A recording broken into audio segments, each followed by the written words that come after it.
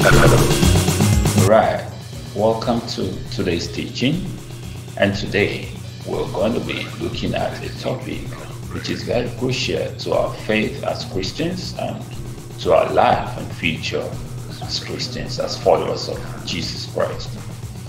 The topic we're going to be looking at today is born again. What does it mean to be born again? Okay, very quickly, we're going to be sharing a scripture, and that is in the book of John chapter 3, from verse 1 to 5. John chapter 3 from verse 1 to 5. Now, from verse 1. Now there was a Pharisee, a man named Nicodemus, who was a member of the Jewish ruling council. He came to Jesus at night and said, Rabbi, we know that you are a teacher who has come from God. For no one could perform the signs you're doing if God were not with him. Okay, he knew why he was saying that, but Jesus replied and said, very truly I tell you, no one can see the kingdom of God unless they are born again. And as Christians, I believe you want to take this issue of being born again as an utmost part of your Christian journey, utmost doctrine. Okay, verse 4, Nicodemus was confused, as somebody else might be confused too. He said, what does it mean to be born again? He said, how can someone be born again when they are old? Nicodemus asked, surely they cannot enter a second time into the mother's womb and be born? Jesus answered, very truly I tell you, no one can enter the kingdom of God unless they are born again. Now, listen to that. The man was confused and he asked, what does it mean to be born again? How can I be born again? But Jesus didn't even bother to explain what it means to be born again. He just told him frankly, he said, you cannot enter the kingdom of God. I say you cannot see. Now, you cannot enter the kingdom of God if you are not born again. Do you understand what that means, even as Christians today? Do you understand that without being born again, well then, it's easy to say, say after me, Lord Jesus, I'm sorry, I will continue to obey you, That's the point. You said you're going to continue to obey Christ when you give your life to Him. But look at everything you've done between the time you've given your life to Christ and this day. Which way you can judge by the things you do, by your passions, by your goals, whether you have really surrendered your life to Christ. So back to what it means to be born again.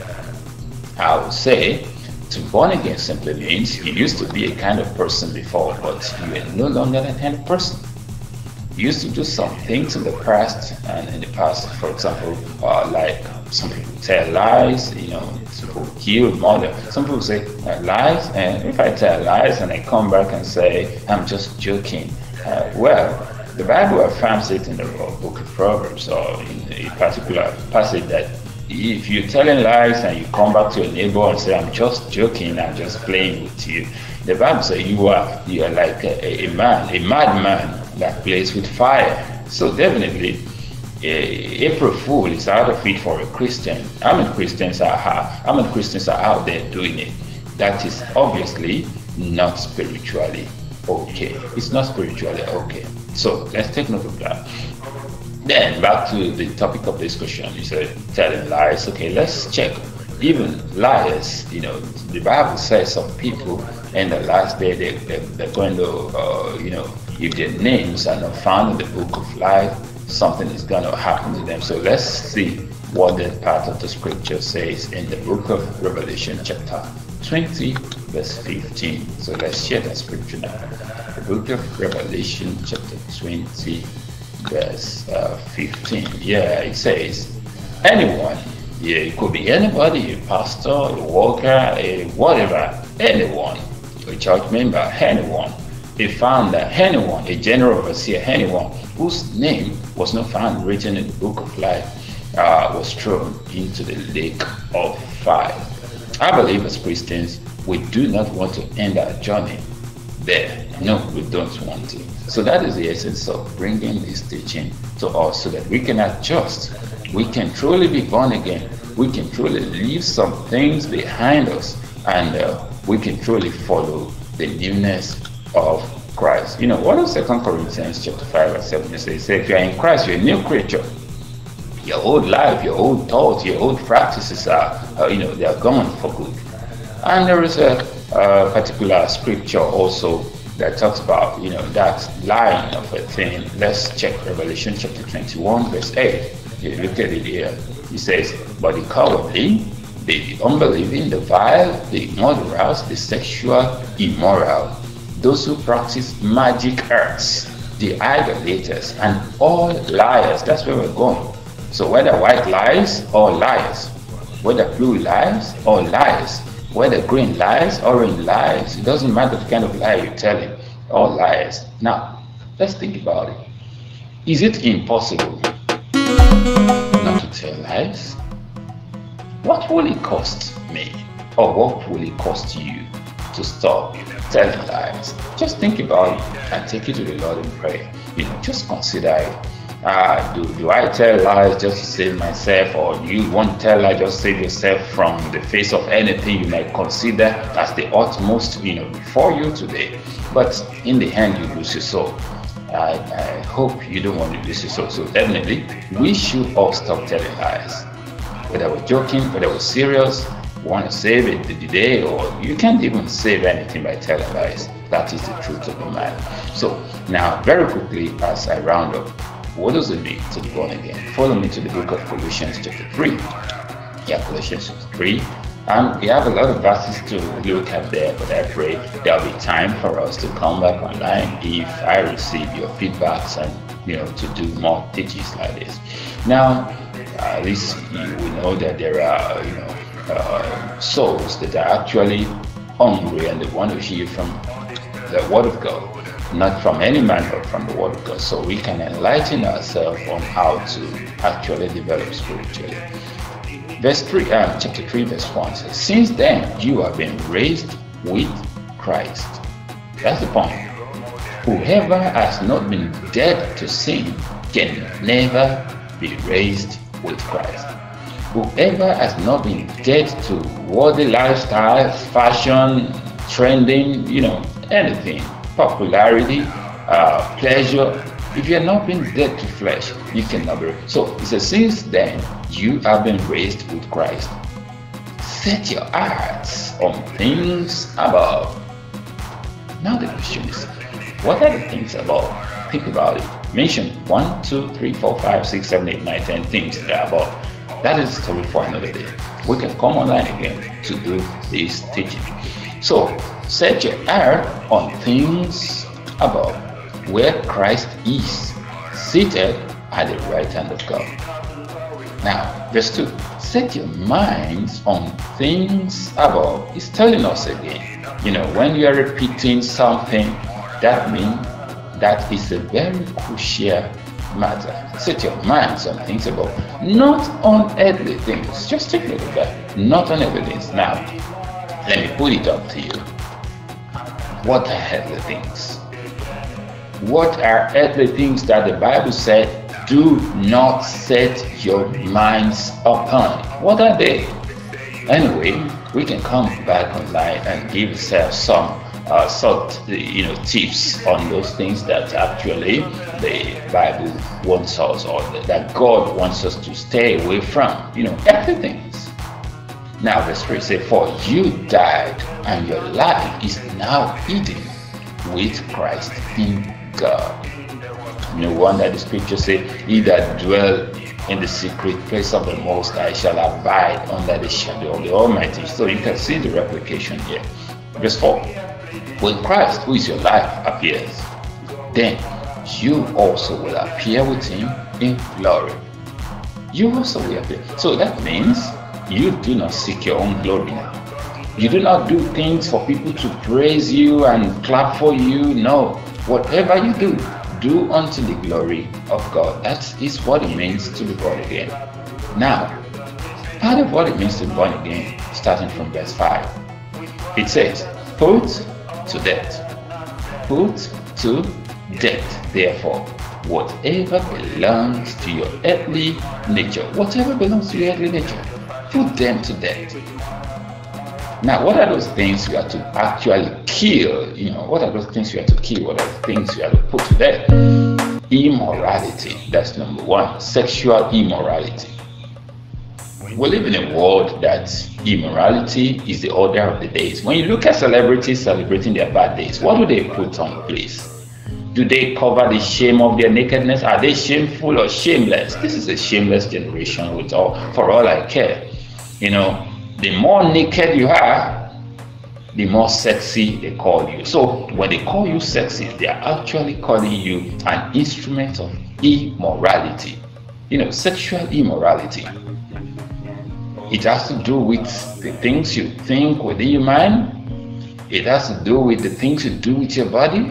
It has to do with the way you present. Look at what Jesus said. He said, if a man looks at a maiden with an immoral thought, he has already committed the sin. Now, when you dress up and you look at yourself in the presence of a mirror, in the front of a mirror, what do you see? Do you see the glory of God, or you see your shame being revealed? Sexual immorality. If you appear in a way to arouse sexual impurity or immorality from an opposite sex, then definitely you have successfully made God to become the enemy of those that he has come to save. So when you dress up next time, just ask yourself, am I an instrument of holiness or an instrument of immorality? Then the next one is impurity. We don't have time to go through all of these, but we're just going to rush through. If there is time later, if you so desire that we continue this teaching, we're going to continue. Impurity. What are the things that makes your mind, that makes our minds impure? Our evil thoughts, the desires of our heart, the thoughts of our heart, the music we listen to. If you listen to godly songs, they're going to incline your mind towards God. But worldly songs that we listen to up and down cannot draw us closer to God. What does the scripture say? It says you should communicate with one another with spiritual songs, with hymns. So even if you're not going to sing hymns, there are a couple of new songs out there. There are a couple of godly songs, spiritual songs that are going to, coordinate your mind to God. So listen to them, not because it is popular or reigning, but because it is good for your soul. That is what you should listen to. Now, it says lust. What does lust? We're going to talk about that later. That's an entire topic on its own. Lust, evil desires. Some people desire evil. Just to do. I don't know. Why will a human being kill another human being over this vanity world? Why? I can't just explain it. Does it make sense? It doesn't make sense. And greed, wanting more in your ambition. Some people don't care whether people cry just to fulfill their own ambition. They're going to fulfill it at all costs. They dupe a lot of people, and a lot of people cry. They don't care. Greed. And he said this greed is idolatry. So if you're greedy, and what do you see in most prayers we lead in our churches today? They teach us or lead us to pray our life into greed. And what does the Bible actually say about all this accumulation of things? It says you should be content with food and clothing. He said those that want to become rich at all costs, those that want to become rich, they pierce themselves with lots of, arrows of sorrows. They pierce themselves with sorrow. So are you also piercing yourself with sorrow today? Just think about it. We can come back online to do justice to that topic. Now, verse 6, because of this, the wrath of God is coming. Take note of that. Because of all these things we mentioned, if we still indulge in them and still claim we're Christians, my friend, we are far from being Christians. So the wrath of God is coming, he says. You should walk in these ways. You used to walk in these ways, the ways we mentioned, in the life you once lived. But now, you must also rid yourself of all such things as these. These are other points. Anger, Some people say, oh, the word of God said we should be hungry, but we should not allow the sun to set. It means you are jobless, please. You are simply jobless if you want to be angry and be watching on the sun. I mean, what the scripture is actually telling you there is never to be angry. Look at when they asked Jesus, how many times does my brother have to offend me, that I have to forgive, and I will not forgive again after that? Jesus says 70 times, 7 times, please. Jesus is simply telling them, if you are that jobless that you want to be keeping record of other people's offenses, then be counting 70 times 7 times a day. So if you count 70 times 6, remain a 70 times in a day, then the day is over. You start counting again the following day. Does that make sense? I mean, what he's trying to tell us is this: before somebody offends you, prepare forgiveness. Before somebody offends you, do what? Prepare forgiveness. So when you prepare forgiveness, it will be easy with the help of God to let go of offenses. So let's take note of that. He said, you used to walk in this way in life you once lived, but you must rid yourself of these things: anger, rage. You know, when you see some so-called Christians raging, you don't know who I am, you don't know what I am, you don't know what I can do. I tell you, you can do nothing. You are nothing, because you're just dust, for goodness sake. One day you're going to lie down without a life in you. So when there's no life in you, I wonder who you are. And I wonder, so no matter who you are today, you're the president, you're the street sweeper, you're going to end up in the grave one day. In the grave one day. So think about that. When you're raging, I don't know, you don't know who I am, you don't know what I can do, you don't know, it doesn't make sense. It shows our level of foolishness when we rage. Then the next thing, malice.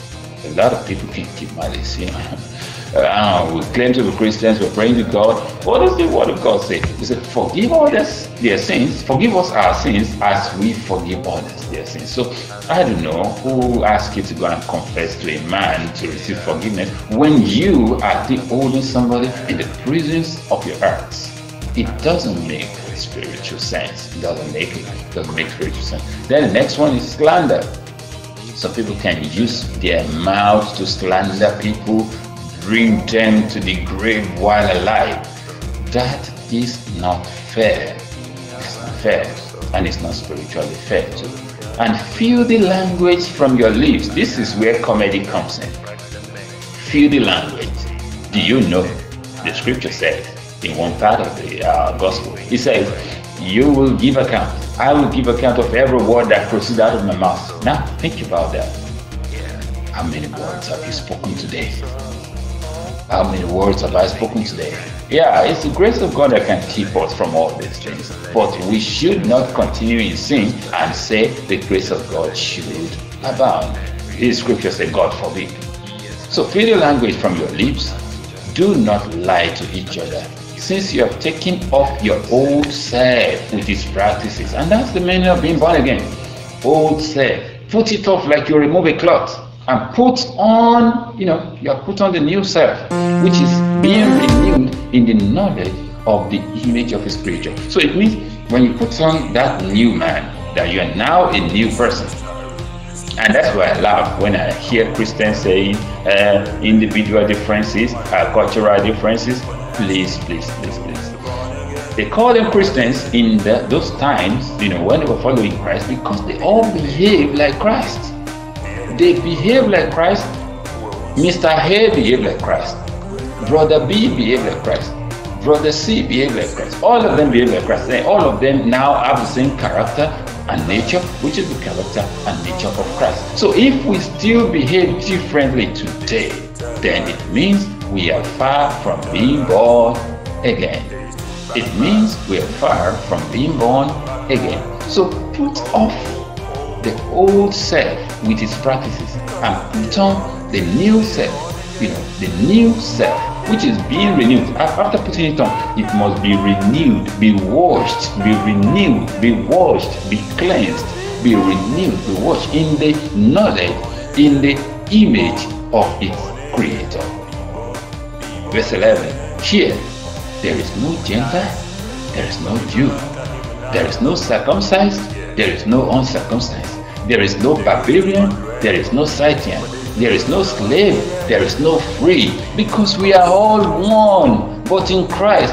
Or in Christ, but Christ is all and is in all. So that means your life is Christ, my life is Christ.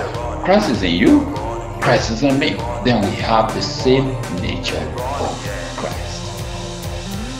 Show me a church where this is obtainable. But I tell you, it is possible if we all can be ready to submit our life to Christ. It goes beyond the prayer of confession. No. That's not what heaven is talking about. Heaven is actually talking about you coming out of the old way and going into the new life with Christ. Okay, verse 12. Therefore, as God's chosen people, you've been chosen, holy and dearly beloved, clothe yourself. Now, he didn't say clothe yourself with latest designer this time around. He didn't say clothe yourself with, whatever you might be thinking about. But clothe yourself with compassion, with kindness, with humility, with gentleness and patience. Clothe yourself with compassion, with kindness towards others, with humility,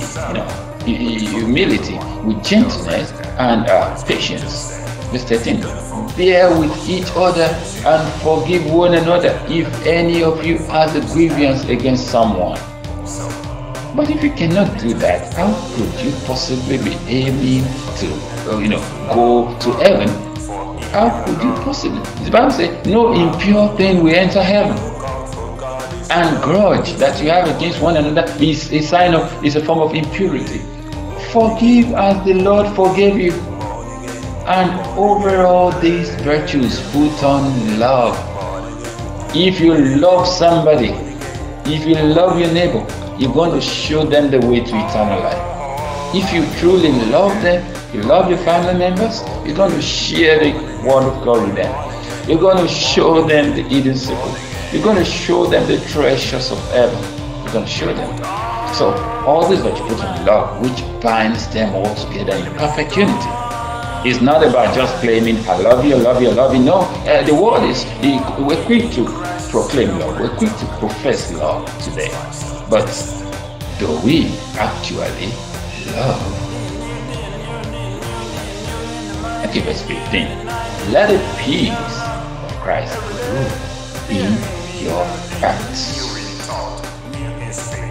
Let the peace of Christ rule in your hearts. Now listen, how can I be peaceful when I don't have food to eat?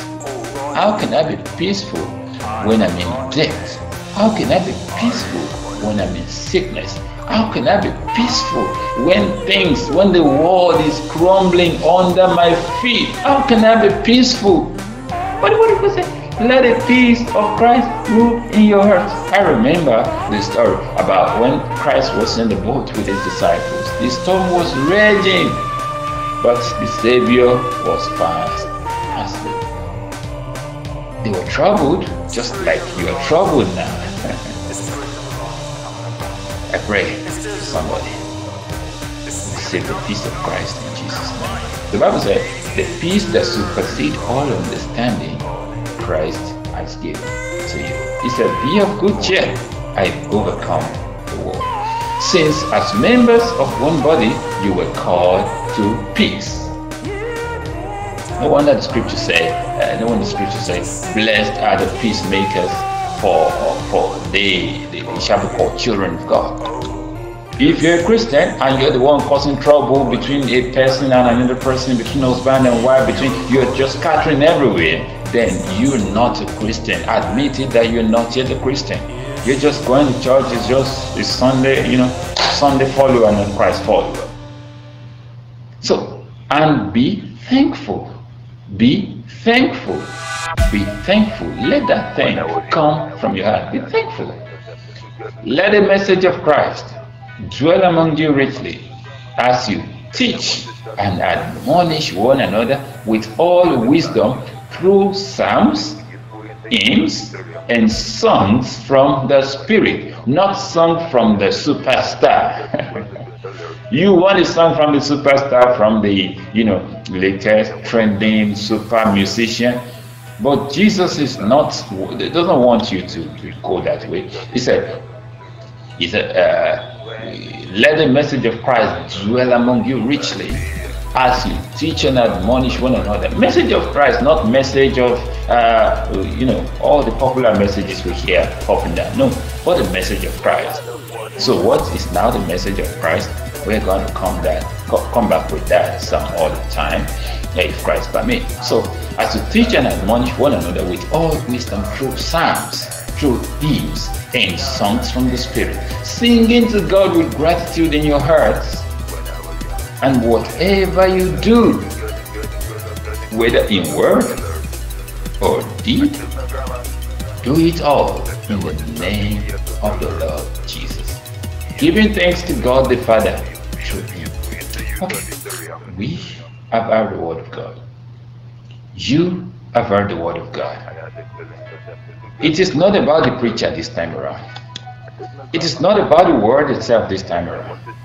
But it's about you and what you do with it. God bless you.